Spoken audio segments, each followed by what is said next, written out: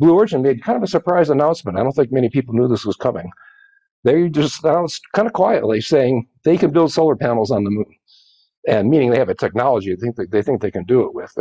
They've done the process on Earth. Obviously, they need to test it in space to make sure it works in low gravity, test it on the moon to make sure it works with their conditions. But the key thing is they could build them just using the regolith, which is dirt.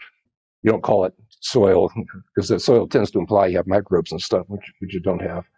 Just regolith. And that's an example of using in situ resource utilization, living off the land. And ultimately, something we really have to do well if we're going to get to space and live there in any quantity. If we want to have many people there, you can't just supply everything from Earth. So one of the keys to settling the rest of the universe is living off the land, and this is a start. Making solar cells, turns out, that's actually an old idea, going back to, well, at least the 90s, when people started worrying about silicon chips and that sort of thing, and realizing, oh, you got all those things in the crust. But let's talk briefly about why you want to do this. Here's an example. This is a typical picture. This was out of the European Space Agency, kind of a vision of a moon base. And, yeah, it looks pretty cool. You got some people there, you got some solar power, you're growing some stuff.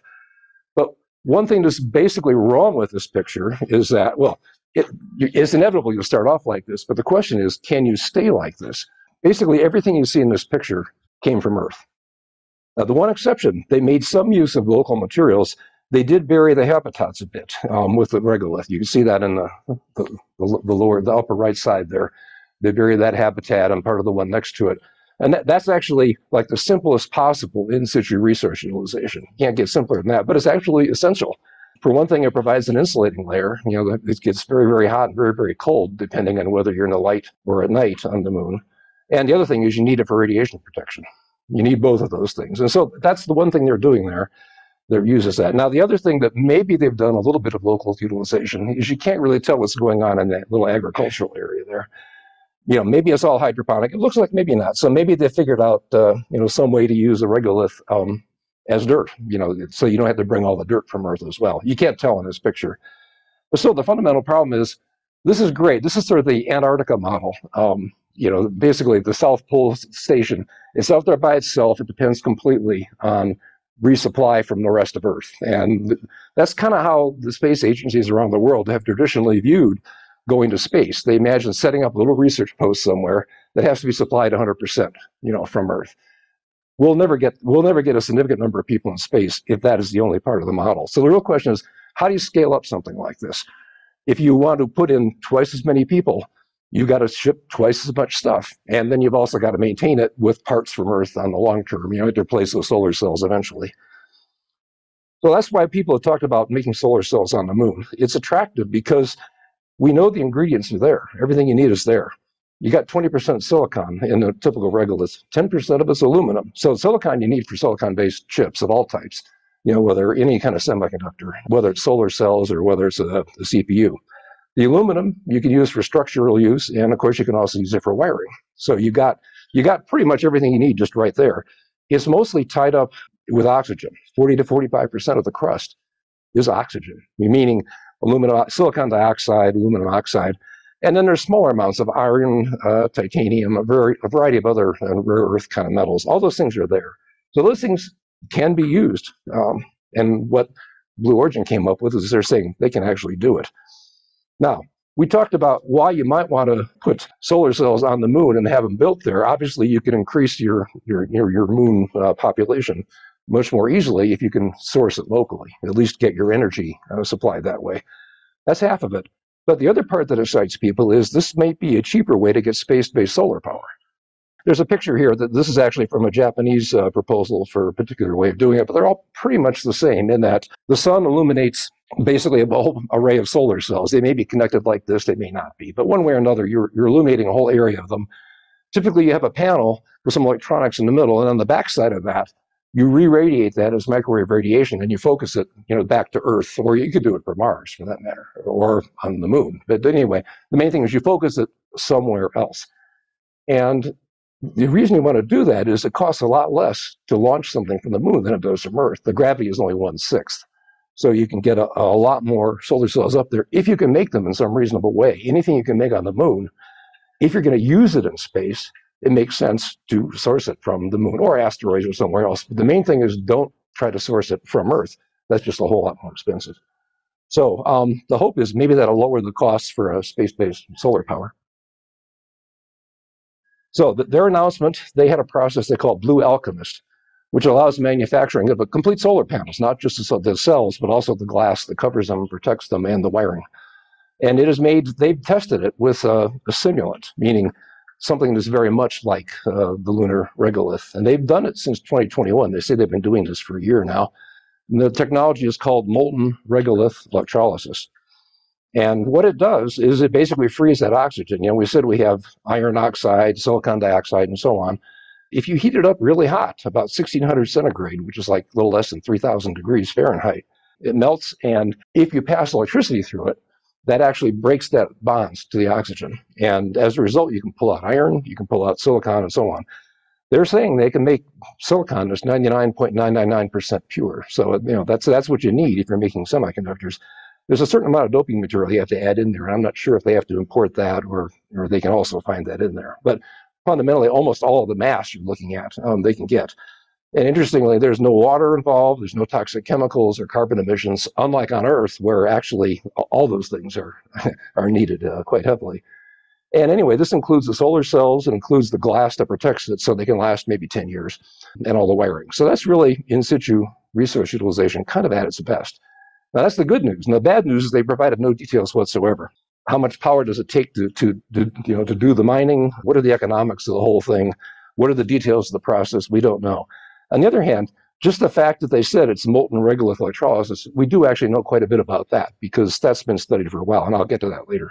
But the key thing is this has just been done, and it was done independently. NASA didn't, or anybody else. Nobody else funded this. They just did this on their own.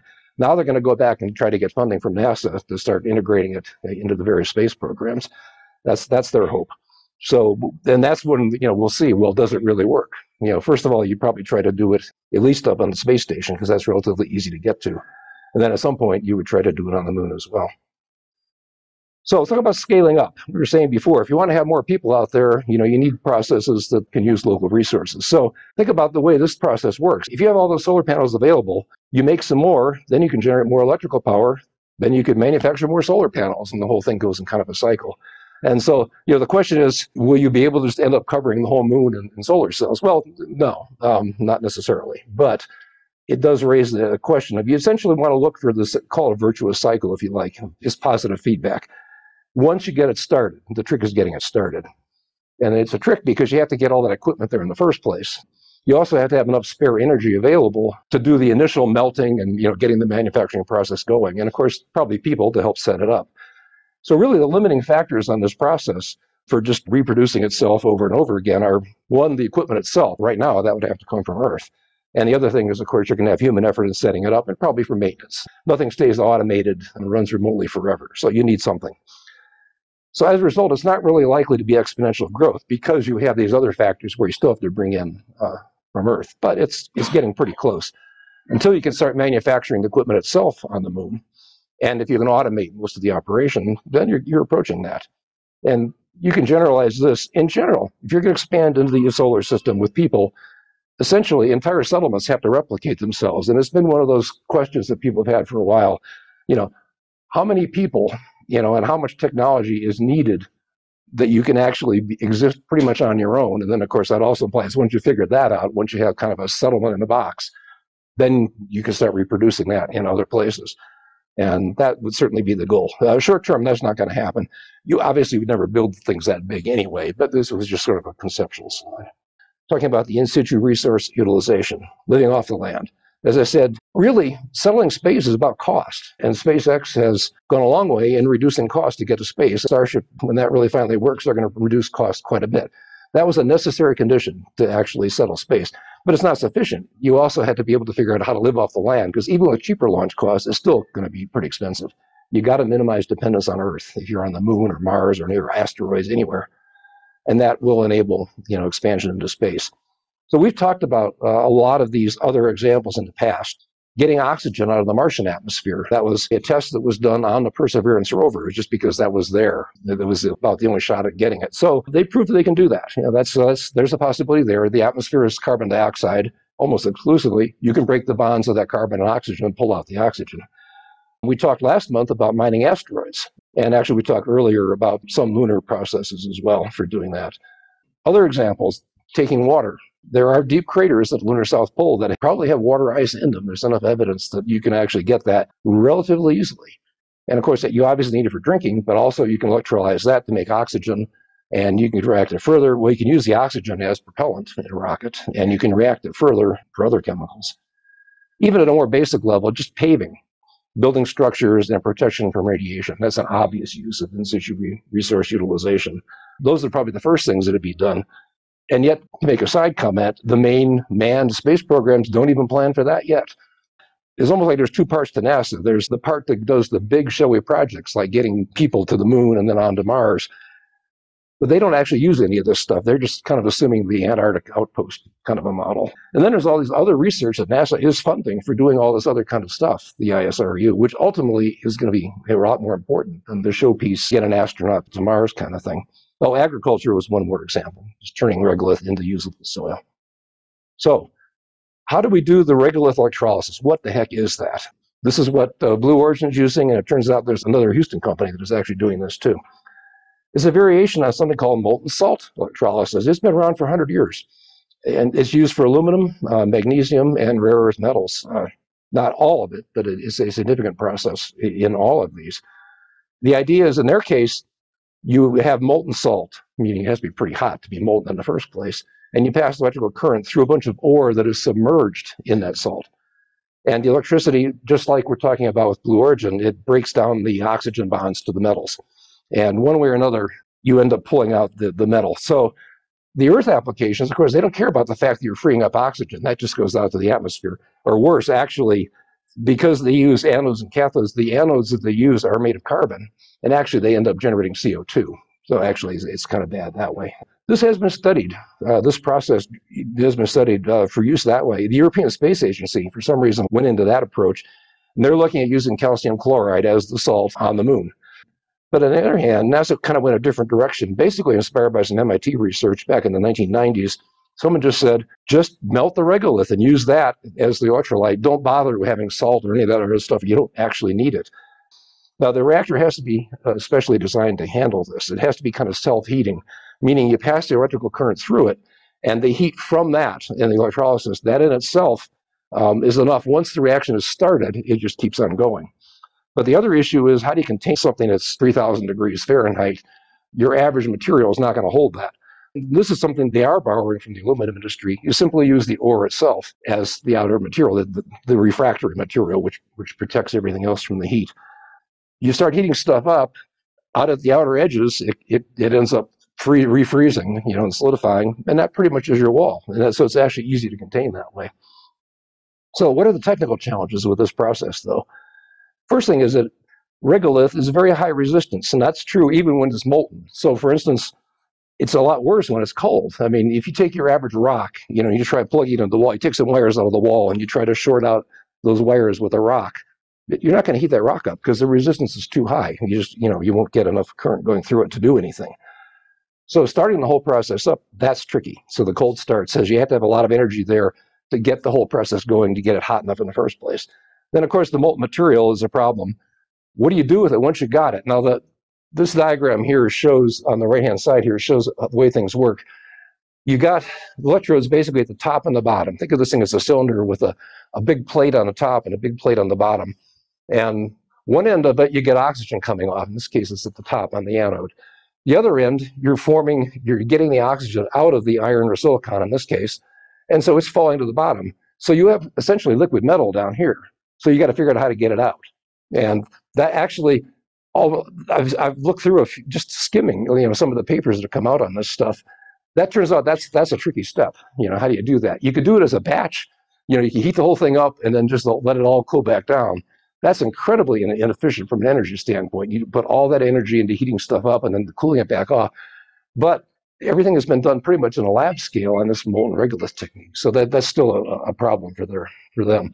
You'd want to have some kind of a pipe or something to let the liquid metal come out, but what do you make that pipe out of? they're still working on that. That's sort of a not really completely solved problem. And that's why you wonder, well, what is Blue Origin doing? They apparently are claiming they've solved some of this stuff. So yeah, life of the electrode is an issue. Separating the products. In the case of most of the other processes for aluminum and so on, they use salts that specifically absorb what they want, like aluminum. Here, you're going to end up getting iron and silicon and everything else. You got to separate that stuff somehow. And nobody says how they're doing that. It's really not very clear. And then, as I mentioned, batch processes, not very efficient. They want to do continuously. Again, not clear. So there's a lot unknown, really, about what Blue Origin is saying. But they're not the only company doing this. There's a company called Lunar Resources. They're here in Houston. They're also doing this, and they are going out, maybe in 2024, they are sending a prototype reactor to the moon. And its goal is basically metal extraction, iron, aluminum, magnesium. They've done this with private capital and with funding from the National Science Foundation and NASA. So they've gotten funding for this. As I said, 2024 is their goal. This thing you're looking at here, what they call the reactor, which is where the reactions would occur, is about 1 meter, 3 feet diameter and height. And what they would do is they would collect the regolith with a small rover. Their goal is to process maybe 100 kilograms in 24 hours. To do that, what has to get delivered to the moon is about half a ton. And they think the Griffin Lander, which is one of the moon lander companies that's working on this, they've been working with them, and this is their vision of what it's going to look like. So you have the Griffin Lander. That's a general purpose thing for getting stuff down to the moon softly. And then they're expecting a rover to move the regolith around. NASA is apparently providing that with some other project they're doing. The excavation and the truck, they're two separate devices, but apparently NASA is doing these with some other companies along the way. But what you're looking at in the center of this picture then is their processing units. And what's amazing to me is they have some solar cells there. That doesn't look like a whole lot. Apparently they're doing only a small amount of work. Remains to be seen, but at least they're testing this whole thing out.